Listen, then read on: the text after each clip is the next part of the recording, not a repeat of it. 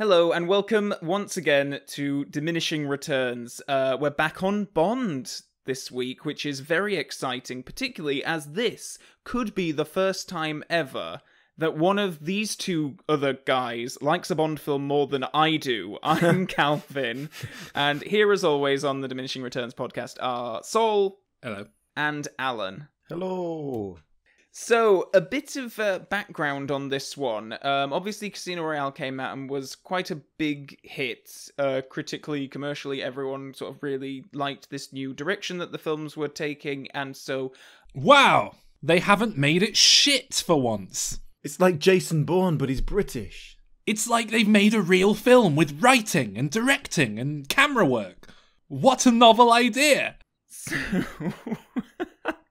So, I think that the impulse going into this one was certainly to take all of those things that they read about in the good reviews, about the character development and no more gadgets, Q and Moneypenny aren't there, all that kind of stuff, and just turn the dial on that up to 11, which is why we have Mark Forster. Genuinely didn't know where you were going with that sentence.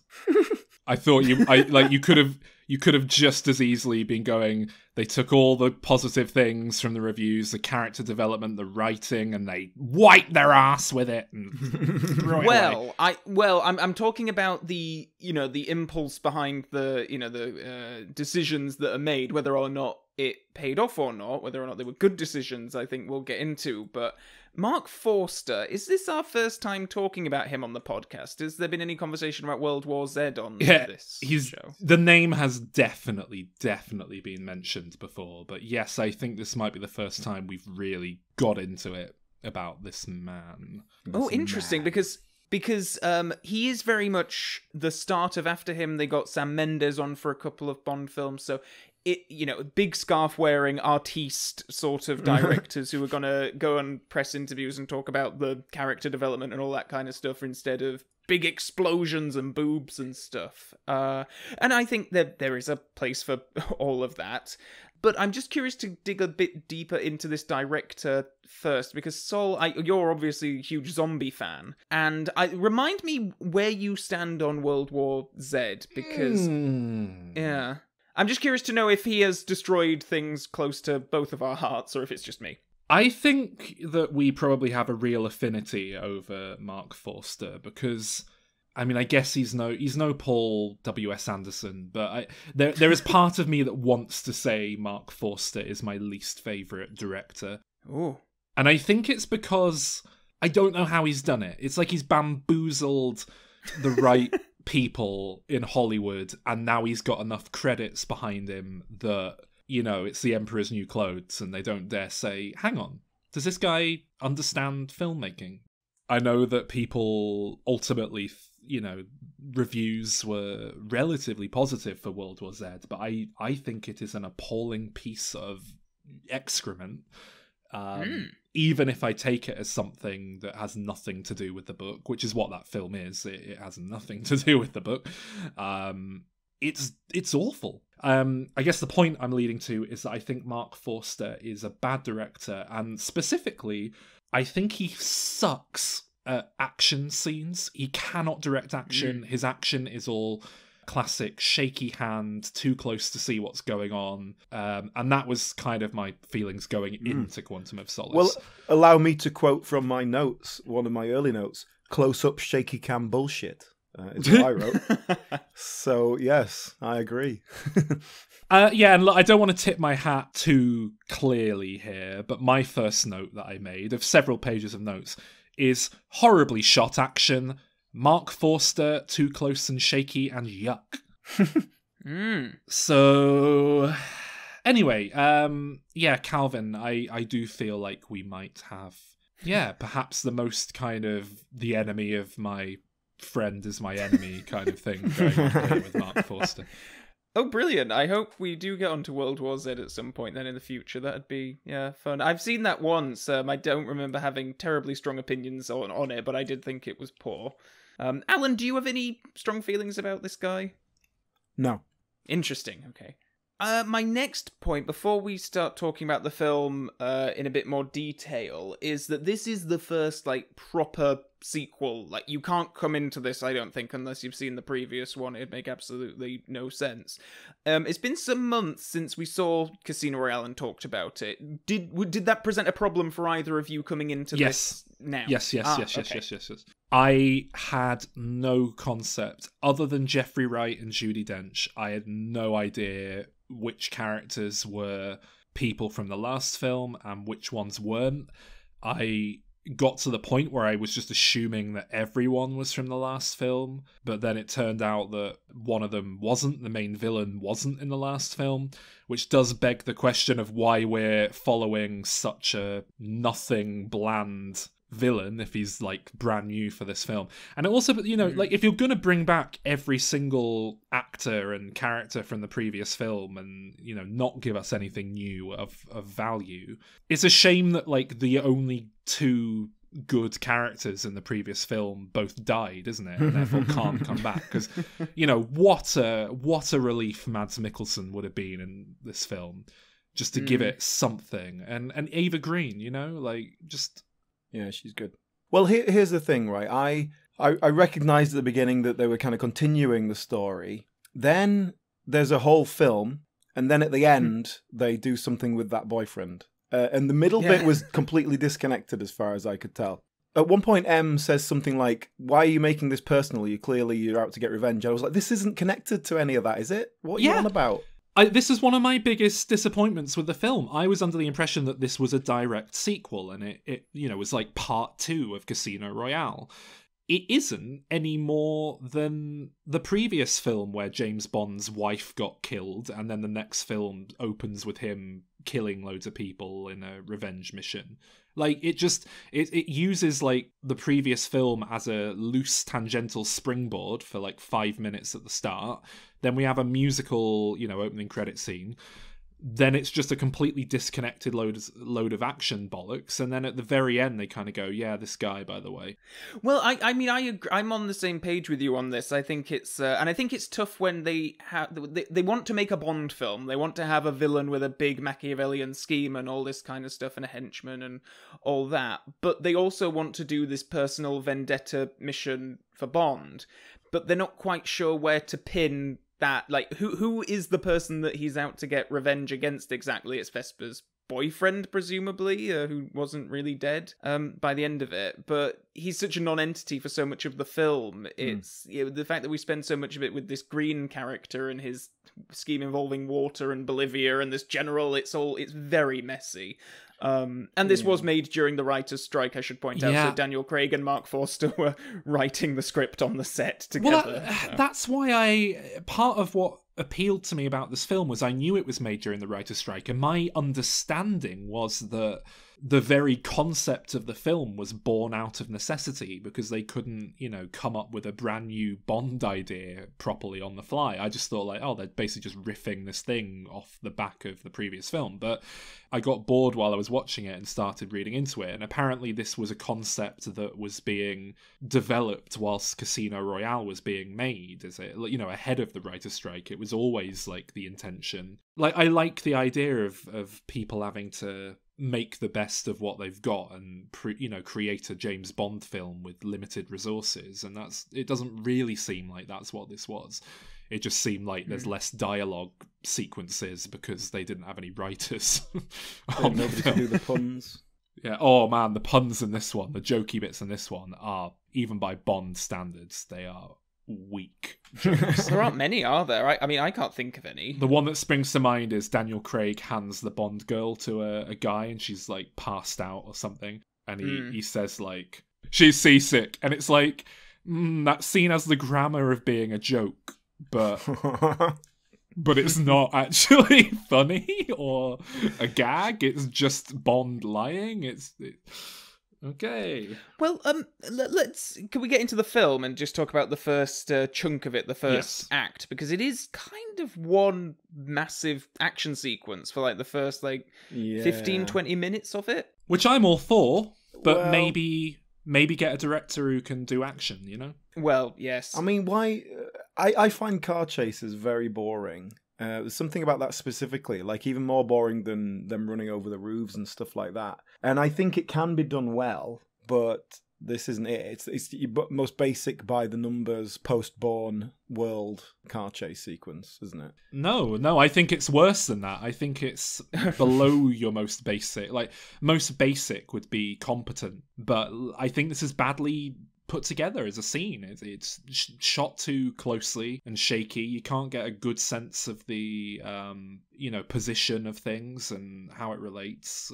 I think it's quite a badly constructed action scene. Oh, there's no sense of geography through any action sequence in this, I don't think. Just following the A to B to C, and I've had many conversations with Bond fans about this, and I'm going to be pointing out things to you guys that happen in the edit, because obviously I had this thing in editing software. I've been through it sort of frame by frame in some instances, and honestly, there are things in it that I didn't realize for years that you think would be fairly big issues. But anyway, I talked to some Bond fans about this, and particularly this opening sequence. I've heard, the defense of it is that it's supposed to make you feel like you're in a car crash, which if it's to replicate an unpleasant experience. Oh dear, that is a reach and a half. Yeah, Bond fans. But I tell you what my issue with it is, and more often than not, in a Bond car chase or action sequence or something, it builds up to a showcase, a big show-stopping stunt, or there's some trick with the car, the gadgets, it goes underwater, or there's something. But yeah, there is something like that, whereas this is just like, the thing is, did you catch how his door comes off? And then he's no longer bulletproof, so he can be shot at. Did you catch how the door comes off? Did he accidentally reverse into a lamppost?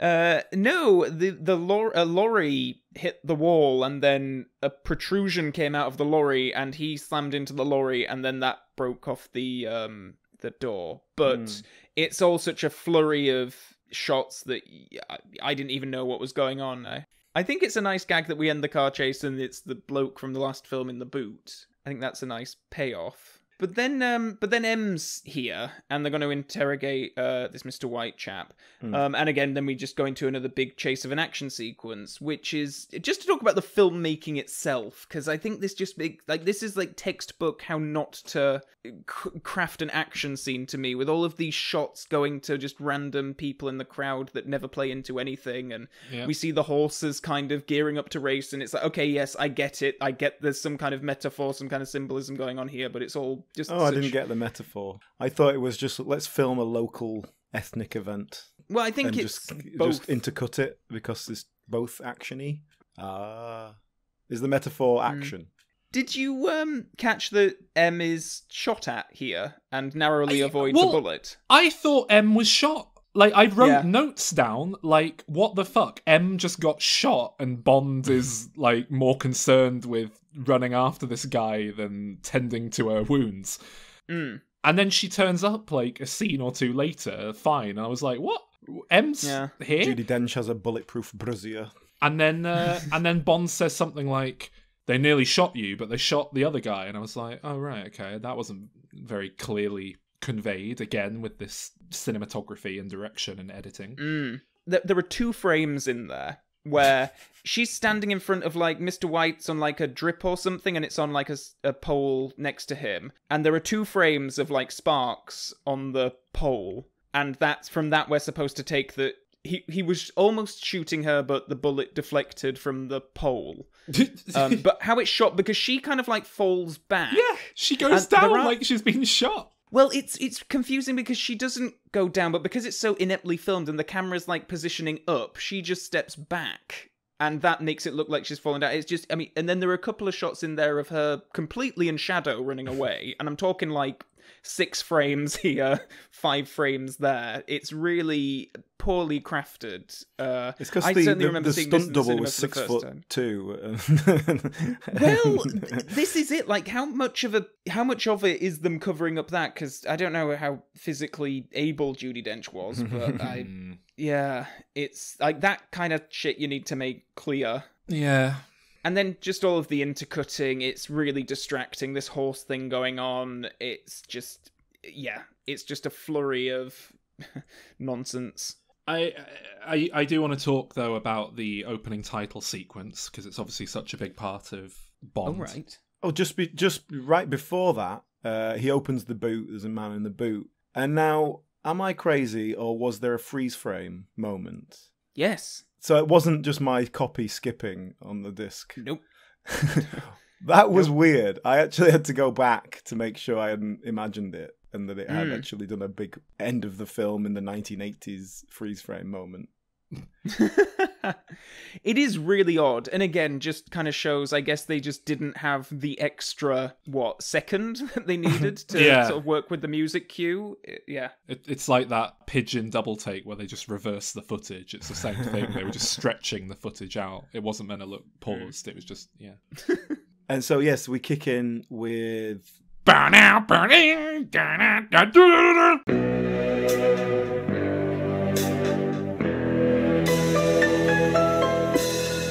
Another ringer with a slick trigger finger for Her Majesty. Another one with the golden tongue poisoning your fantasy. Now, I quite like the White Stripes. Yeah, I don't mind a bit of White Stripes. But I don't think it's the appropriate sound for this style of song. How do you feel about Alicia Keys, though? Is that the woman who is singing on this? Yes, because this is it's not the White Stripes, it is Jack White of the White Stripes. Right. So they only got half of them. And instead of Meg White, is that her name? They put Alicia Keys in it. Yeah, I don't know. She is, so she seems fine. She was singing. So. I would have rather they got Jack Black and Alicia Locks to do the song, personally. I would actually love Jack Black to do a James Bond theme. Yes. No time to die! Because he would fully commit to it. Yeah. That's why you know it would work. I think, Calvin, am I correct in saying this is generally regarded as the worst Bond theme of all time? Well, it is by me. Really? I hate it. I absolutely, it's painful to listen to. I'm gonna. There's a Quantum of Solace. I'm gonna make a case for it then. Okay. I think there's very few Bond themes. I think this is where we're different, Calvin. There's very few Bond themes that I would listen to outside of the context of watching the film. There's 3 or 4 of them that I actually like as, songs. So most of them, it's just to set a mood and a feeling and capture the zeitgeist at the time. I think they're nice little time capsules, like, oh, this is one of the biggest artists when this film was made. Let's hear their take on it. And in the context of an opening title sequence, I thought this song was fine. I thought it was interesting. It had all these little interesting Bond-like riffs. I don't know how many of them were samples from previous bits of Bond score and how many of them were like completely new things that just felt very familiar. But like musically, I like it, but it is quite avant-garde and a bit jazzy in a way that someone like you who, unironically listens to Britney Spears might find upsetting. So I kind of get that. Lady Gaga. But they barely even perform the song, right? Like, I'm sure I've listened to this song before, and there's a lot of lyrics and verses and stuff. And the copy last night, it felt almost like an instrumental version of the song. Like someone came in and went, "Oh, I don't like those Jack White vocals. Can we do something about that?" They feel much more toned back in the version that's in the film, and it is a little bit shorter than what was like the single. Anyway, the sequence itself, it's weird, isn't it? It's James Bond's walking through the desert, and the desert comes alive like Sandman from Spider-Man. And it's all these giant sand women come to life and like eat James Bond, and he falls down and shoots a bullet, and we see the bullet going. And it does feel like a kind of someone who's doing a computer graphics degree. This is like their final project. Like, it's good, but it really should be better at a professional level. Well, this is not done by... most of the classic ones are done by Maurice Binder. Most of the modern ones are done by Daniel Kleinman. This is done by a company called, I think it's MK2 or MK12, something like that. MK12, yeah. That Mark Forster brought in. Can I ask, did they say... Can you tell us a bit about what the film's about? Like themes, ideas, just like locations and things. because obviously it's his animation, it's going to take a bit longer to put together than just filming stuff, and we need to know, what we're working with. And Mark Forster went, no, we don't know yet, sorry. James Bond's in it. We're 2 weeks into filming, but we don't have a script, we don't know what this film's about. The desert. I'm guessing they went, look, Mark, you like stuff set in the desert, so we're just going to roll with that. And he went, yeah, it's as good a bet as anything that this will be, the desert's going to feature in this film, and sand. I think they made this first, and then he derived the film from it. Now, but on the topic of music, I do think this film has a really good score. Oh, yes. The score really jumped out at me. And maybe it's just because I was looking for something to guide me through the film and help me get through it. But, it's obviously David Arnold coming back. But I thought he's doing his usual thing. But there were several new leitmotifs that kept coming in. And I was like, oh, that's really nice, that. And some of them were based on the song Another Way to Die. I really like when the kind of whenever that would kind of work into the score. It was really cool. Well, this is his last one as well to date, Really? which is a terrible shame because he's, uniformly very good to brilliant in these. But Alan, did the music, the song, jump out at you much? No. Okay. Good. Well, there we go. Anyway, my next note that I made after Wait, M isn't shot is in capital letters, I'm bored. So... Oh dear. Do you know exactly where that was? Is this in the London sequence, or is it when we get to Haiti? I've written next to it with a hyphen, this Bond girl sucks. So I guess we'd been introduced to, is it Camille at this point? Camille, yeah. Well, what did you think of the totally Bourne action sequence where Daniel Craig's fighting the guy in the hotel room, where it is like looking at Bourne, right, we want that.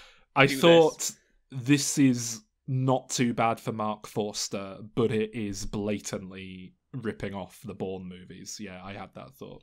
So we're shortly introduced to the main Bond girl and the main villain, actually, of the thing. So I'm curious to know what you think of these two characters. Camille, played by Olga Kurilenko, let's start with her. She has her whole backstory. She's wanting to get close to the general. Yes, who her backstory her is that her back is fucked up in a fire or something. Do they explain what that's about?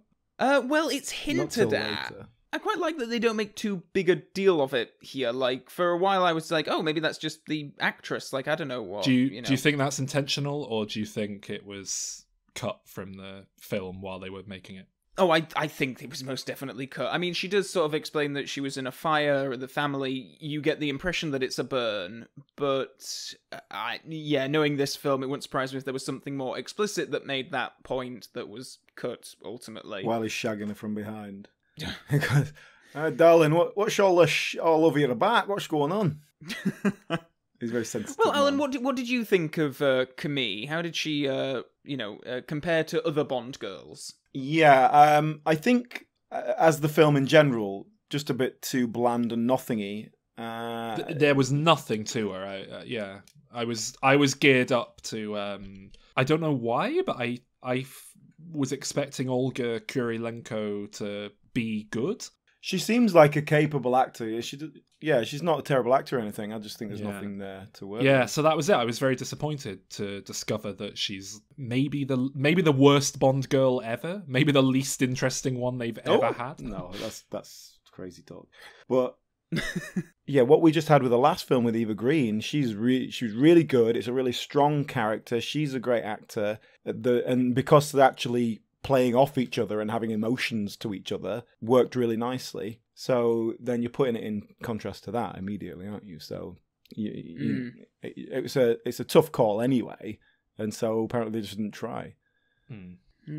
But sort of say she's a Bond girl, they don't shag, do they? No, they do not actually. No, they kiss towards the end, but even that felt like he just did that because he doesn't know what else to do. Like he doesn't know how to say goodbye to a person, or actually shake their hand or anything like that. But I think what that was they were, halfway through filming and someone was like, oh, it's the last day for Olga Kurilenko today, guys. It's her final day. And then Mark Forster was like, shit, we forgot to put a bit in where they have sex. Forster? Barely know her. Oh, I'll tell you what, though. Let's speak of Matthew Amalric. Is that how it is? Matthew Amalric, who is As the bad Dominic guy. Green. Yes, Dominic Green. Beautiful French name. Is he the main bad guy? Yes. He's just not good enough to be a Bond villain. He's just not. There's not enough there. Right. I'll tell you what totally threw me. I realised that this was following on from the last film. I thought he was in the last film, and he wasn't. Yeah, I remembered he was in the last film. I was like, yes, he was kind of some sort of contact in the last film. He wasn't the main bad guy. He wasn't. I assumed he was. He wasn't. No, in the last this is what I was thinking. I could remember scenes that he was in. I remember things Right, happening. yeah. Then I Same. remembered I was thinking of Munich, in which he and Drax are like these kind of secret bad guy people, and Yes. but that genuinely, I was like, yes, I've seen him in this film, in Bond film before. He's from the previous film, and so I that had the same threw me thing a as bit. you, and I haven't seen Munich. So what's that about? I had the same thing. Like, oh yeah, that's the guy Mads Mikkelsen was, working for, and we saw him, and blah blah blah. He was like on the phone, and then we saw his face at the end of the film or whatever. No, that was the guy at the start of the film. And then I thought, oh, so that's why this guy is just not quite good enough to be a Bond villain, because it's like they've inherited the casting of a like a B-list villain who wasn't really designed to fill this role. I don't want to throw this guy under the bus, I should add, because I've seen him in other things and I like him as an actor. He's just not. He's not the guy. A Bond villain has to do so much heavy lifting. Just because of how bad these films are. And he's just not. He's a guy you get in like an intimate little drama. He's not a guy you get in to steal the scene and make it work. And Well, I like him. I think there is, as an actor in general, I think there is something a little bit sinister about him. I think you could get that out. He's kind of got a creepy face. Yeah, totally. I agree with that. And I think you could make that work. But yeah, you need to give him a character to work. But he's no with. Christopher Walken, is it? You can't just put him in a scene and let that be it, like you can with Christopher Walken. And that's what they were trying to do, because he didn't have a script. They were obviously just going, right, we'll cast well enough that the actor is enough. And that's not what this guy is. He obviously needs, like, motivation. Okay, so the plot is he's buying up land and posing as some kind of, I'm trying to save the world climate change thing. But it's Chinatown. actually, They're doing Chinatown. But actually, yeah, we don't know what he's doing at this point, but we're under the impression that he's doing something else with all this land. There's a reason for it all, but it's probably not oil. And as it turns out, it's water. I read a quote going in that said they were inspired to do something like Chinatown, and I thought, like, oh, interesting. And then I was surprised to find out that by inspired by Chinatown, they meant they just ripped off Chinatown. Like, I thought they were using that as like a spiritual jumping off point. Like, oh, okay, so it's going to be something, like he's in control of sewage works, but that gives him all this power. No, it's literally just he controls the water. And Well, I kind of liked that it was quite straightforward, and that it wasn't like, he's going to dissolve all the water with a space laser or whatever. Yeah. And so that kind That's of worked. the Tuxedo, and then... isn't it? The Jackie Chan spy. and the fact that it was then tied to kind of political corruption, the CIA funding a coup, which is stuff that really happened. I kind of liked all that, but there's a balance to be made where you need to make that dramatic, you need to make it filmic, and I just don't think they've quite found that. And to be honest, I think what you want in a Bond film is a bit of fun, and I know the Craig era isn't playing up to that. Times have changed. I think, to be fair to them, I think you can make a dark, brooding Bond movie that is serious and devoid of fun. And again, to be fair to them, that is the directional shift they went in with the previous film. So to kind of build on that and push it further with this one makes sense. And we've had so many silly Bond movies up until now. I'm okay with that. It's a pendulum. It'll go back there. With Casino Royale, you've got like hard Bond, but you can still flirt with a lady. Those Bruce balls and really did give a get little, hard, yeah, exactly. But you can still give a little wink and a nudge and a kind of have a good time. Whereas here, because he's and I appreciate his character development. He's been hurt, whatever. He's just brutal all the time and just wants It's not to kill character everyone. development, though, is it? It's literally the state he ends the previous film in, and they maintain it for an hour and 47 minutes. But you just need to throw in, like, they shoehorn in a completely unvalidated sex scene with Miss Fields. Like, all you have to do is just let him enjoy that. Because it didn't even feel like the point of that scene was he's doing this because it's all he knows and he's not enjoying it. It just felt like, we should have a sex scene. Yeah, okay. Like, that's the level it was working on. That is kind of what it's like when I have sex most of the time these days, to be perfectly honest. We'll just get it done. Sex and masturbation, it's more of a compulsion. Like, I've got to do this. Well, that's why you've split up with your girlfriend. Well, no, I mean, I'm sort of talking after that. I mean, that as well, but yeah, it's just, Well, should we talk about the opera sequence then? Yeah, so there's a scene in the theatre where a load of people, very posh people, have congregated and been given little radio earpieces so they can all have a conversation. Oh, yes. Hiding in plain sight. Yes. My problem with it is that they've chosen to do that in a theatre in the middle of a show where someone just sat there talking to themselves is extremely conspicuous. I mean, I don't know, Alan. I've been to a showing of Les Miserables and there was someone sat in a wheelchair at the back who kept, like, screaming throughout the show. Blofeld. That's obviously why they chose the theatre. It's the one place you can speak to yourself and no one's going to notice. No, it's not. It's a place where you would speak to yourself and everyone go, that bloke's speaking to himself. And look, you see that bloke over there? He's actually sat with someone. That's like his wife next to him, but he's not talking to her. Because he keeps saying stuff about money laundering. I'm on Bluetooth, mate. I've got Bluetooth in. Yeah. I like what this scene is trying to do, and it's obviously setting up this whole villainous organization thing before they had the rights to Spectre back, so they have to make it Quantum. Yeah, now what's that about, Quantum? Is that from the books? Is that why the short story was called Quantum Spectre of Solace, didn't we? Because that is a terrible, terrible name for an organ. Like, at least Spectre is like, yeah, okay, it's an acronym, and it's obviously one they've worked backwards from, but at least it's like a decent spooky word, and Spectre actually means something, even though they wouldn't probably want to be calling themselves Spectre, at least it works thematically. Whereas Quantum, what? Like, that Quantum means an amount of something. Why would you ever call an organization Quantum?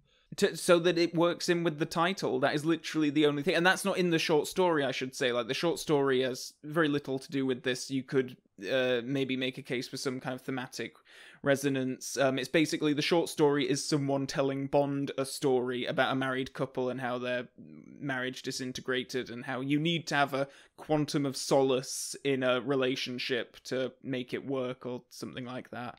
I don't really like the short story. But here the organization is just called Quantum because they have the title, and I guess they want to make it literally apparent to the viewers why it's called that, because it's a really bad title. Calvin, can I ask you a little question about the literary output of Ian Fleming? Sure. Yeah, he wrote Bond novels, but apparently he wrote Bond-based short stories as well. Was that like for newspapers and stuff? I assume there was some probably reused ideas and whatnot, but the shorts, they're kind of like a mixture of things. Some of them are publications. Like, I think that Quantum of Solace was something that he wrote for Playboy magazine, I think. I know there was one that he wrote for, like, Sotheby's, but a lot of them were when, in the 50s, they were potentially developing a TV show based on James Bond, and they asked him to produce some outlines for those, like, half an hour, 45-minute episodes. And when that didn't happen, he took those and repurposed them and made short stories out of them. This was not one of those. Like I say, this was a publication for another magazine. I can't remember exactly which one. But that's what a lot of the Bond short stories began life as. So was 007 in New York, which famously is all about how to cook scrambled eggs properly and lists all the ingredients and everything. Was that just written for like a cookery magazine? It was for something, I can't remember exactly what. I think it was some kind of magazine. But yeah, I can't remember exactly what. But yeah, I preferred that short story to Quantum of Solace. What are the other ones? What are the other names that they... From a View to a Kill, For Your Eyes Only, that's another one. Oh, so they have used all the names of the short stories as well. There are a few left. Risico is one, 007 in New York is another, Property of a Lady is another. Do you think they'll ever go be. back to the well of official Ian Fleming titles? I think you could do Risico, because that's something that you can take and adapt into. Risico can be anything. Property of a Lady, I think, is probably a bit too flowery. Yeah, I think you could have done that in the Judi Dench years, but now it's too late. True. Yeah. 007 in New York ain't never gonna happen. Starring Arnold Schwarzenegger. Yeah, well, that's it. Hercules did it. Yeah. Well, Bond turns up at a house and it's like Mathis answers it. And he's like, all right, sorry about that torture stuff. Because that's what I remember about Mathis. He was in the last film. He was helping them out. And then all of a sudden, for no reason at all, Bond goes, Mathis, and decides that he's against him. He's a traitor. And that, as far as I could understand, was where the film ended for him. So it transpires that that Bond instinct was just total bollocks, and he was tortured for no good reason, as opposed to the good reasons to torture people. I agree that it's a bit like Bond basically uses him to get a fake passport, to get to his next port of call, basically. And he just sort of asks him along on the mission. Because he sees that he's like retired, and he's like, you know what, let's go out with a bang here. I owe you one. Yeah. Let's have an adventure together. Some drinks. I'm an alcoholic. And then we get Strawberry Fields. Forever. When we get to Bolivia. So Miss Fields, I believe she is named. Yeah. She works at the British Embassy in Bolivia, I guess. Something like that. She's about 19 years old, so I don't know how she got that job. She's dressed like a stripper on her way to a job. In a long trench coat and boots with obviously nothing on underneath. That's what spies wear, Alan. They wear long trench coats. Have you never seen cartoons? Is this a joke that she's trying to play spy, and this is like her idea of what a spy is, and she's obviously just some young intern that they've sent out to pick up James Bond? Yeah, she had a briefcase originally, but that got deleted. One of the many. She had a newspaper with 2 holes cut out. Yeah. When they filmed it, James Bond walked up and she said, like, you know, the weather in Stalingrad is very good this time of year. Let me ask you this question, Calvin. If you were in charge of Bolivian British spies, whatever that company would be called, and you thought, oh, we need to send someone to go and pick up James Bond, the famous philanderer. Let's send the cute as a button young intern who clearly has not got the emotional maturity to deal with his advances, which... Let's the most go basic... with the one named after a Beatles song. Right, now, Calvin, do they only ever call her Miss Fields in this film? Yes. Good, okay. Good. Yes. So they recognised that it was stupid and worked around it. I accept that. I was extremely bored at this point in the film, so I went down a bit of a tangent here, just out of interest. I looked it up, and certainly in England, from 1997 to 2019, I couldn't get any earlier records than that. There were 3 people named Strawberry, and they were all in... Hippies. They were all in the year 2013, so I think it's people who watched this movie, but not at the cinema. They waited for DVD a few years later. And they didn't actually watch the film, they just looked at the credits. Yeah. But I got very bored, so I was just looking up all the box. Because, you know, to be fair, it's not the most egregious not a name that we've had in these films. So, do you want to play a little game here? Okay. How many Bond girls do you think did not chart? There was never a person with that first name because it isn't a real name. How many of them can you name? I'm going to tell you right now, there were 6 of them. Ooh. Pussy. Okay. Pussy is one of them, yes. Christmas. Christmas is one of them, yes. I'm surprised there isn't a child called Christmas, actually. Vesper? No, Vesper is not only a name, but it's on the rise, increasingly popular once this film came out. I think Vesper's a very old name that the film kind of revitalized. Mm. Solitaire. Solitaire is one of them. Well done. Calvin, I'm beating you. Ah. Yeah, Alan. Are you? Alan's got 2 to your 1 there. If we're doing points, yeah. Oh, Jinx. shit.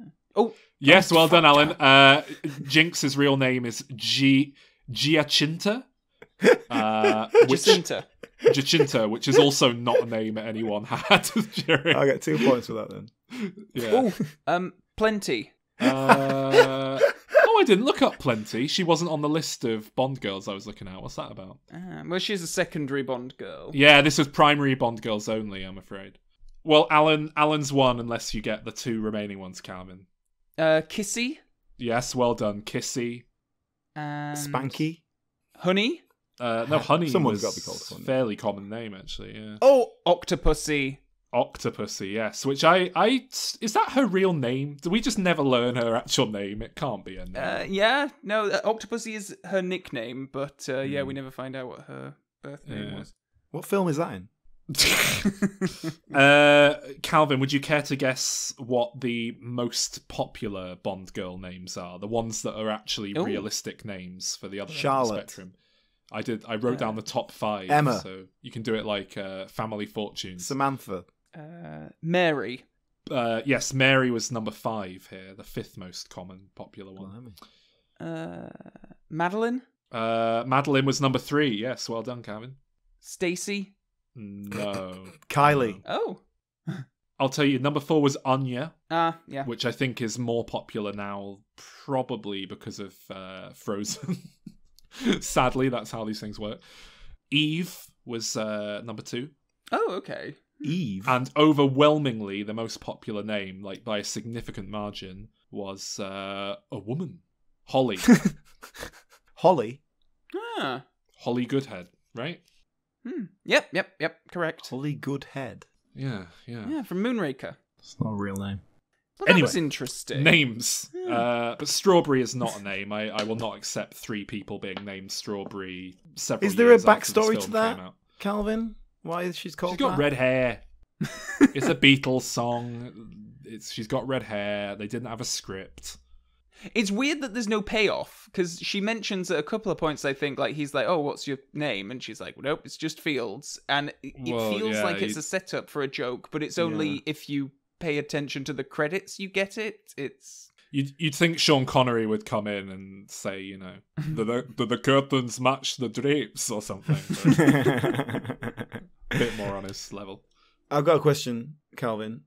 Was this name just for the film? It's not from one of the books? Nope, none of the books. Ugh. Well, Fleming died before the Beatles were a thing. I assumed it was from James the Bond book. doesn't like the Beatles. Because, you know, he put stupid names in the books. Yeah, but he hates the Beatles, and that was probably Ian Fleming who didn't like the Beatles putting it into Actually, no, I don't think the Beatles are mentioned in the books. It's in... But Ian Fleming was alive when they made Goldfinger, so he must have been alive at the start. Exactly, I reckon Beatles. that was Ian Fleming going, oh, those dreadful Beatles. Bloody Say Beatles. something about that. Oh, rock and roll music. I like the Rolling Stones. There's no way there's no way James Bond likes the Rolling Stones. They're way too cool for him. James Bond probably listens to like the fucking Everly Brothers or whatever they're called. Like the most boring, you know, just... No, James Bond would be into like Frank Sinatra and all those like crooners, wouldn't he? Oh, Blue Asia's back. But like, was there a British Frank Sinatra? Because he probably wasn't that into the American stuff. Tom Jones. Oh, ding dong. Hello, lads. I heard you doing my voice, so I thought, hey, my ears are burning. No, I was doing Tom Jones. Oh. Anyway, lads, I'm not going to keep you long. I've not prepared a bit for you or nothing, so I'm just going to rattle off some Patreon subscribers for you.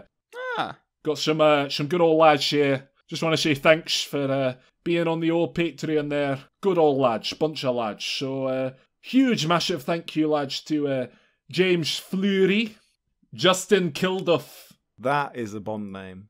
Just in time. Dominic Freeman, and a great old lad here, the one, the only Tomo Fallows. Tomo Fallows. Oh, Great. thanks, Tom. And thank you, Tomo, for the phenomenal opening theme music that you whipped up for this episode. In the style of the White I'm just Stripes. assuming we've had it at the start. Right? Yeah. Thanks, Tomo, as always, for your music, and thank you for your continued support. So if you, listener, would like to follow the lead of these guys, head over to patreon.com/dimreturns and get access to a whole load of shit. Whole back catalogue of Diminisodes. We are coming up to our special 100th ever Diminisode. We've got something really exciting planned for that. Access to the Diminishing Returns Discord, early access to episodes, loads of stuff. It's great. So head over there. Dead cheap, and that £1 a month is the cheapest. £3 a month for Soul. Diminisodes. That can't be right. That can't be right. It's Oh not yeah, enough. you'll get some stuff for £1 a month. There's no way that it could be that cheap. Yeah. You'll get all our classic back catalogue episodes as well, which, That's crazy. if you're new to the show and you're like, oh, I want to go back to the very beginning, start at the beginning, you can't. You got to go to our Patreon, and You can't. we'll. Well, there's no need for that. Anyway, thanks, Japanese Bond. If you are new to the show, just don't just go back and work your way through, and Japanese Bond will make sense. I promise. All right, not Lash. guaranteed. See ya. Goodbye. Bye there. Bye. Right, can we talk about my least favourite scene in the film, which is the whole Green Party sequence, which is just Party. Caroline boggling. Lucas turns up.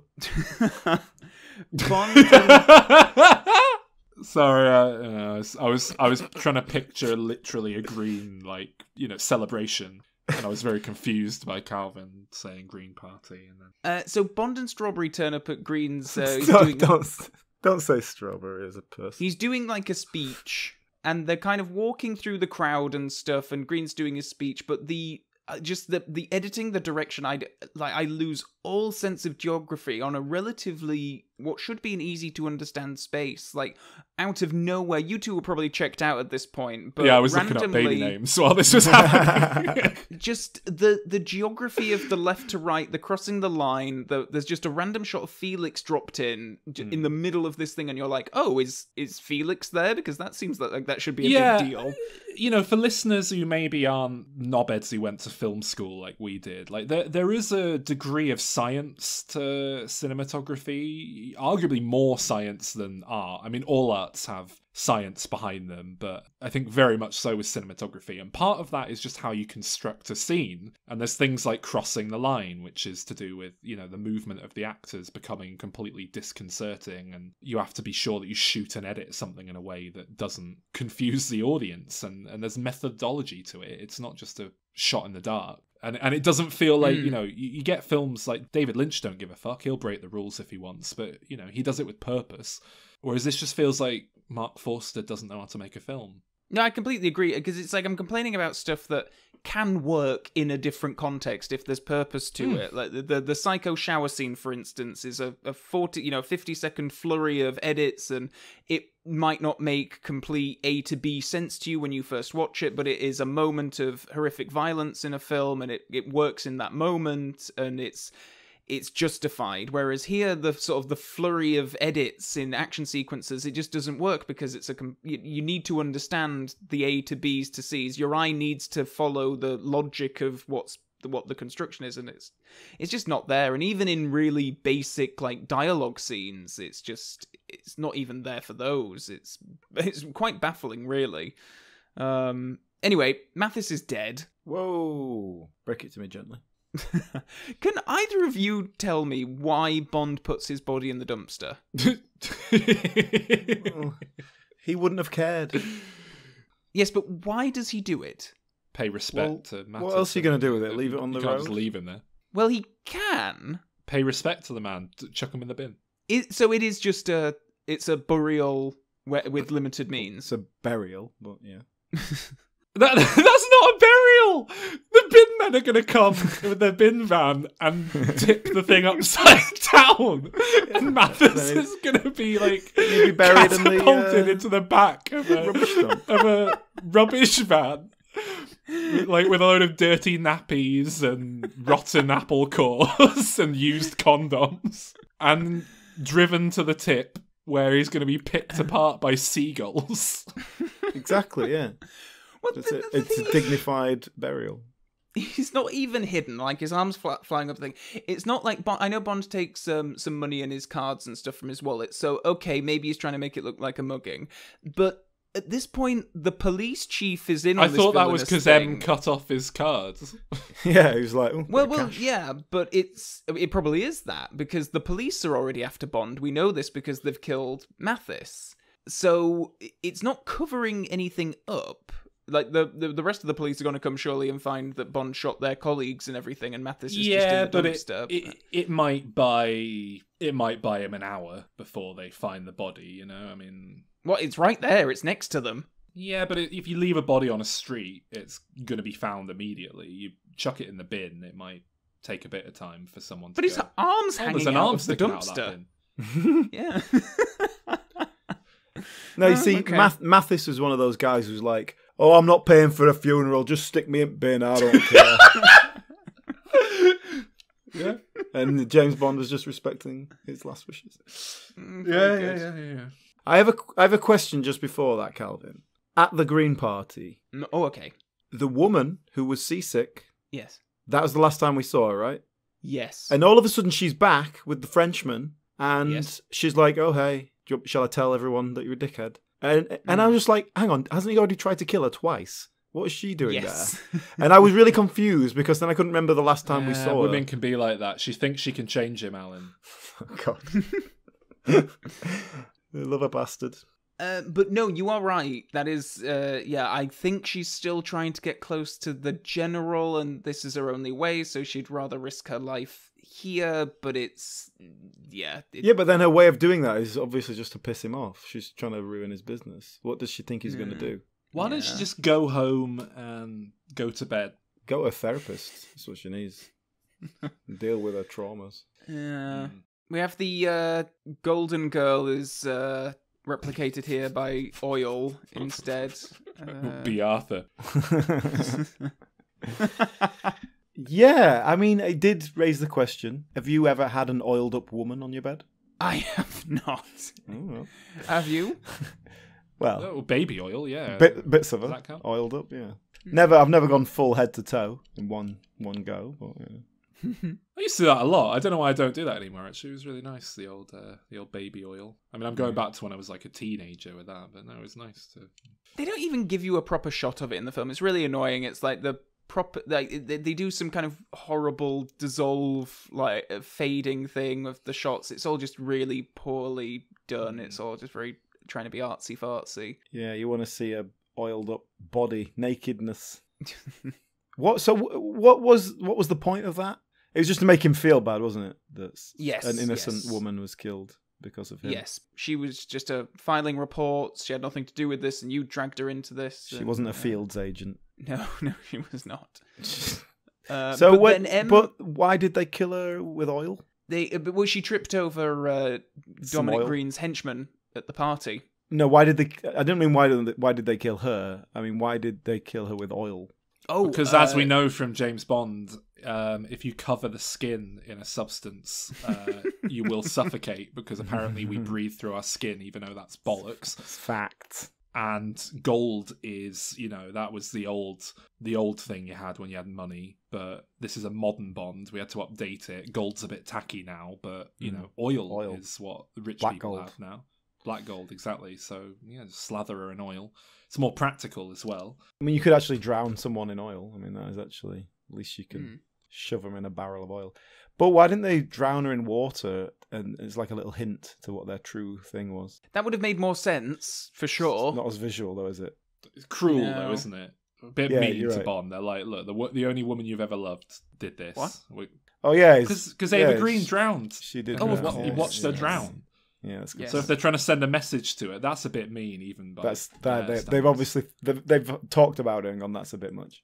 Yeah. Which I thought, when M had to go and report to, I don't know, the Prime Minister or someone, Tim Pigott-Smith. he says, "What's your excuse now? Bond's gone blind." I thought that's a bit bit insensitive to say to Judi Dench, isn't it? No. He says that Bond is legally blind. Ah, not one of those illegally blind people, is he? Are we ready to talk about the climax? Did you have any notes? Oh, prior to yes. that? Yes! To the left! So that was Bruce Ball's Bond there, just having a nice climax. Yeah. Did you have any questions watching this? I'm assuming you were both really checked out, but this hotel... completely. Basically, what happened here was the film was on, then James Bond said something like, "Oh, it's almost like a Quantum of Solace." And I looked up like, what? That's it? And then I skipped back and watched that last scene again because I was like, I had no idea that was the finale of this film. And all the stuff at the hotel. all of it, everything. It didn't. I mean, nothing happened. There's some kind of brutalist building in the middle of the desert that has explosives built into the walls. So there is a desert. That's it, right? Of the car park. I mean, yeah, my notes here were just, what it's over, it happened, like what happened, what was the plot of this movie. And I went to Wikipedia to read the plot to try and like make sense of it. And I had the exact same thing that happens with Lord of the Rings, where I cannot get more than like a sentence into it before my brain just checks out. I cannot follow. So I don't know what happened in this film, to be perfectly honest. I watched it, it was on... I mean, I'll be honest with you. I think it's the worst one, and that's saying something. We get the conclusion of the story. The Frenchman is like, "Hey, look, we've made you the president of Bolivia. Now you're our bitch." The guy doesn't like it. He rapes someone. She manages to come in, get her revenge by killing him. Is this James Bond or Chinatown? This is Chinatown now, right? Forget it, James. It's Bolivia. But in the process of getting revenge, they blow up the building little bit by little bit. They're running out. It's fire. She's got post-traumatic stress of being a child. Oh my God, he's saved her. Let's escape into the desert. The Frenchman is left in the desert. There you go, yeah. And he gives him oil to drink as some kind of ironic thing for strawberry fields. But little does he know that you can actually extract a fair bit of water from oil because, that's what the moisture there is, isn't it? Yeah, I don't know if he had the tools to do the extraction on this person. But then, so that was all very pointless. But then we have the ending, the post-ending ending, which, of course, should be M phoning him and she can't have a good conversation with him because he's too busy shagging someone, which is the traditional ending of a Bond film. Yeah. But instead, he goes and gets his personal revenge thing. Yeah, it should have been Bond shagging, and she's like, "Who's that on the phone, James?" And he's like, "Oh, just my mother." And then it's and Mom, hello, James Bond here with a sexy woman between my legs. Oh, hello, Mum.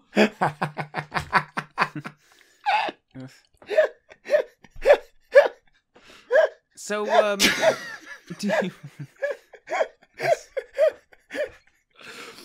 It's the most anyone's ever laughed at Bridget Jones.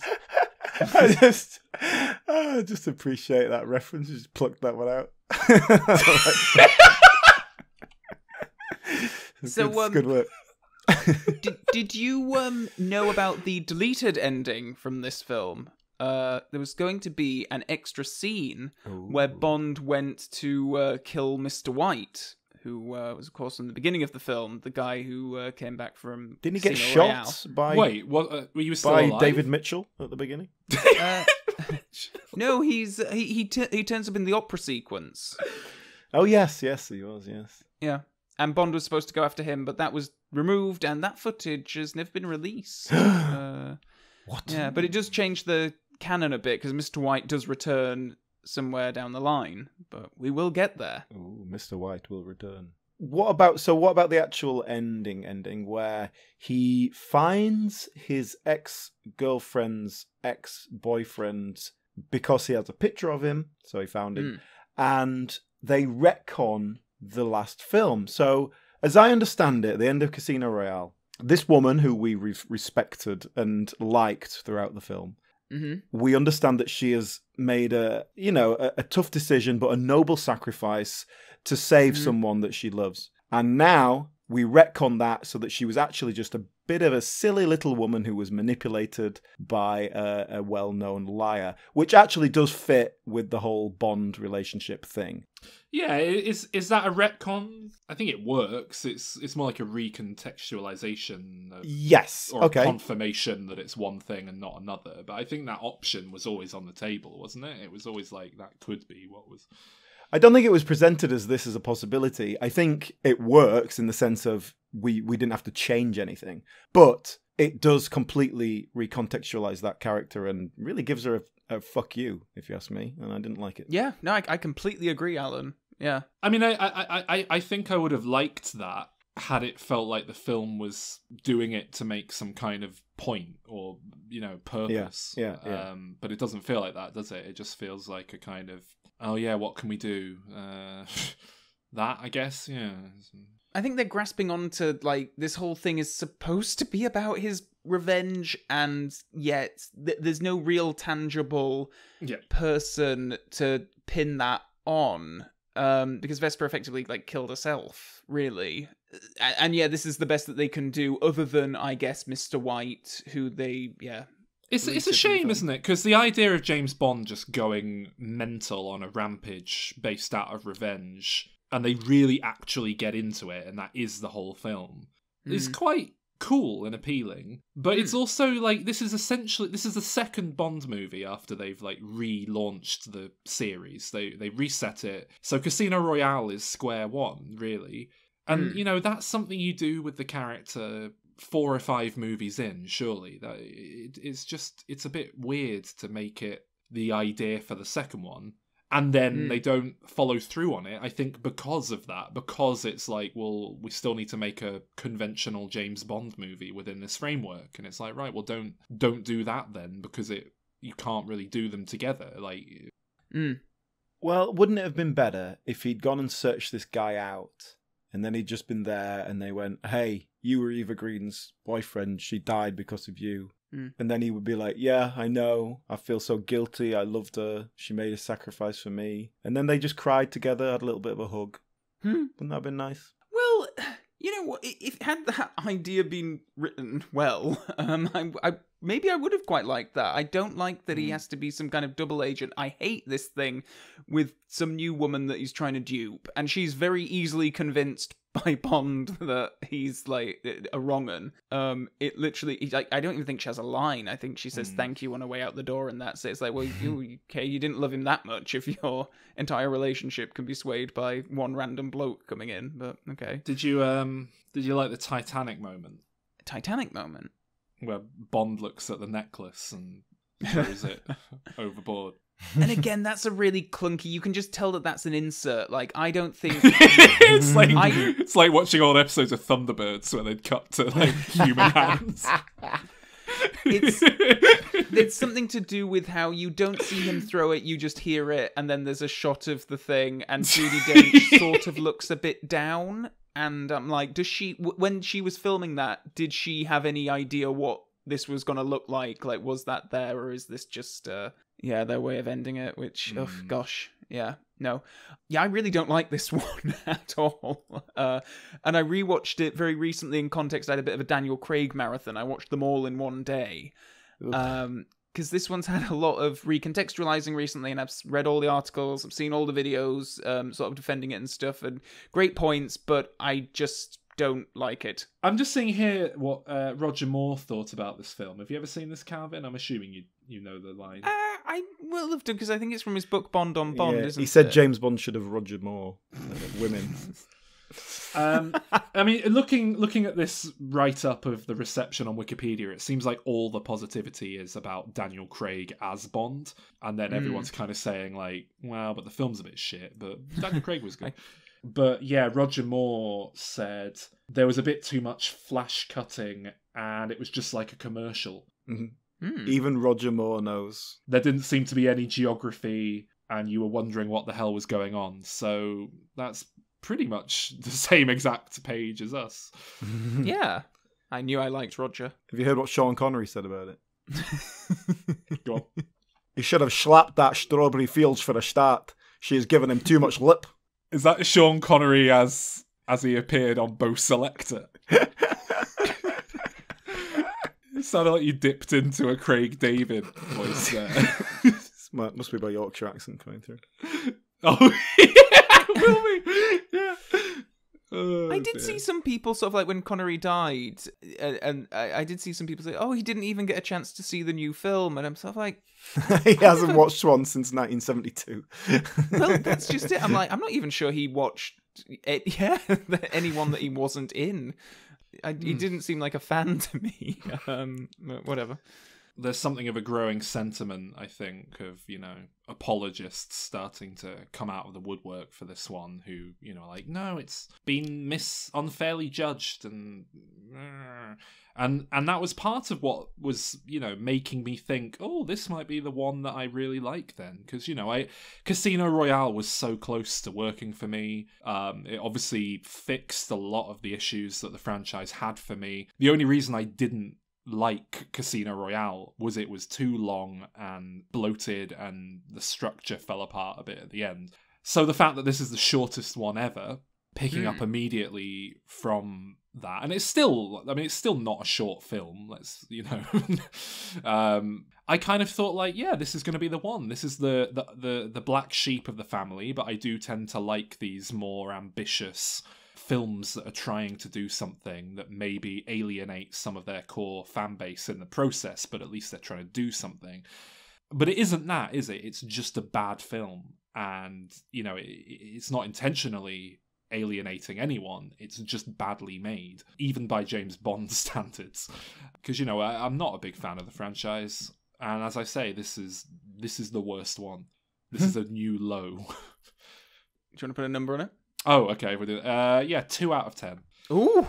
Well, you guys are really slagging this off. You hate it and you say it's terrible. I mean, it just passed over me like a film. Like it was just a Bond film, yeah. So I didn't particularly dislike it.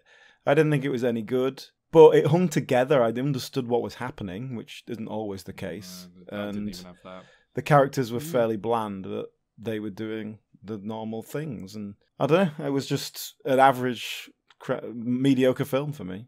I don't particularly care for James Bond at the best of times, but there's usually something in there. There's usually a character I like, and a couple of scenes that I like, and an actor that I like. This just had nothing. It was all of the bad and none of the good, with the exception of David Arnold's music. But yeah, sorry, Alan, what would you give it out of 10? I give it a 6.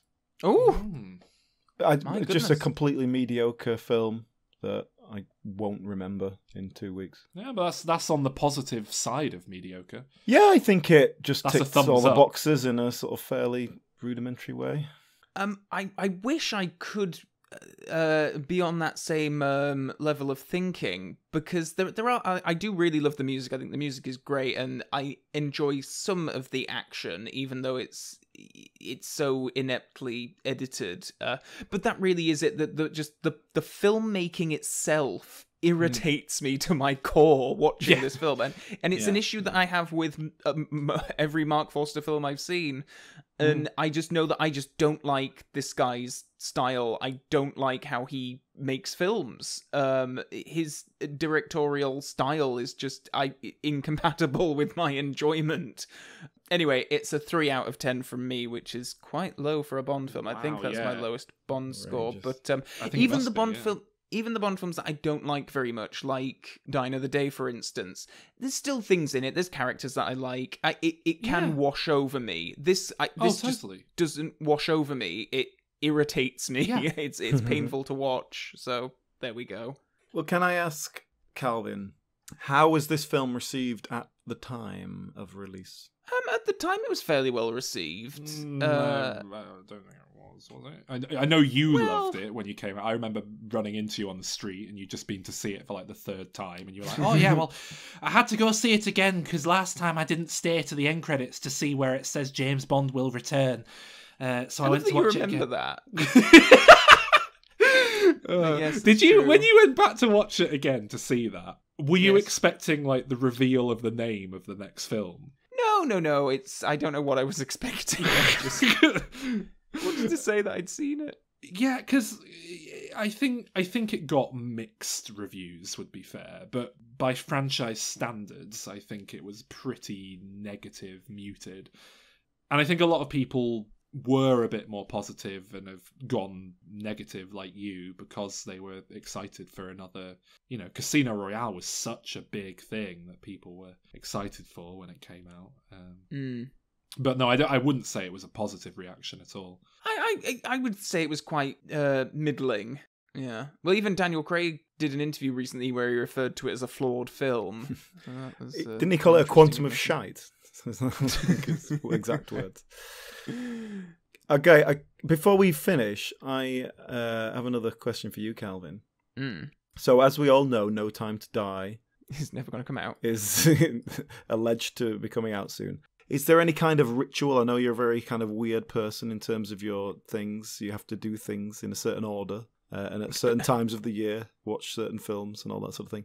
Obviously, you're a bit mental. So, do you have any specifics about going to see a new Bond film? The only thing that is specific, and this is sort of just been happenstance really, every time I see a new Bond film for the first time, it's with someone different. Oh. So...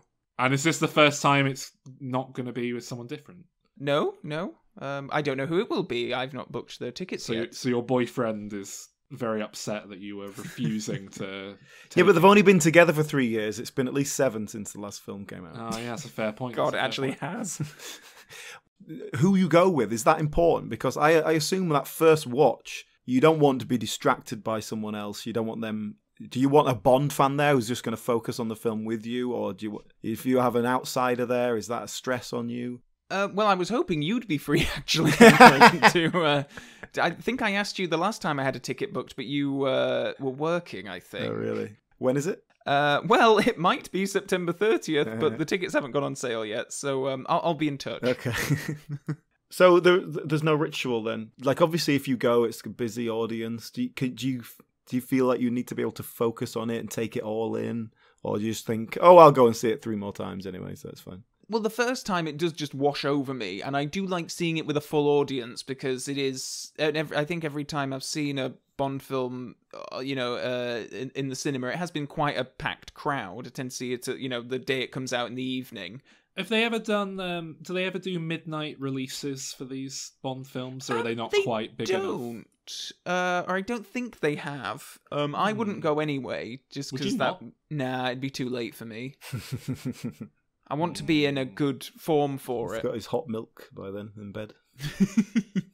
But if you're just going to let it wash over you and have a kind of ethereal, dreamlike experience with it anyway, that's the best time to watch it, when you're a bit trippy out because you're tired. Oh, no, I want to be sharp because then I need to go home and make a video about it. Are you going to book a day off work for it? And is that go at like 9 a.m? And then... He's already had 5 days off work for every day that they've said it was going to be released. I've had time. Yes, no, I've had time off booked every single time they have a date. I've got 3 days off this time. I mean, I've done that, to be fair. I took a day off work the day Super Smash Bros. Brawl came out when I was younger. Yeah, don't act better than me. But to be fair, that's a video game, and I wanted to be able to play it all day. Oh, there we go. Yep, there was the... But I'm better than you, actually. But I took a day off work the day after Avengers, whichever one it was I went to at midnight, and took a day off work after. It must have been Endgame. Just because I was like, I'm going to watch it at midnight, so it's going to be like 4 a.m. before I go to sleep, and I'll just have the next day off to recuperate. A similar thing for me. I've taken this week off work just because... Just couldn't be arsed with it, really. I thought, I won't bother. That's good. It's good that you're in a position where you can do that. It is. Yes, I'm a very privileged man. Yeah. I really am.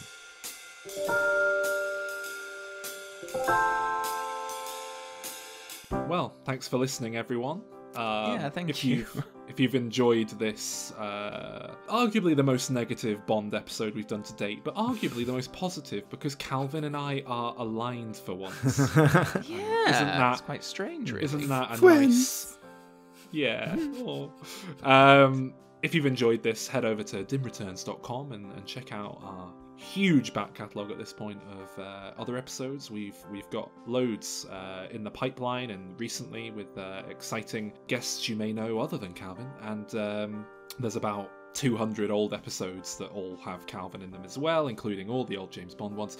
And you know what? If you have enjoyed this, give us a like and subscribe, because that's always nice, and it really does help us out. Yeah. So, yeah, on the old Apple Podcasts app there, or whatever you use, just give us a little rating, a little follow. Thanks.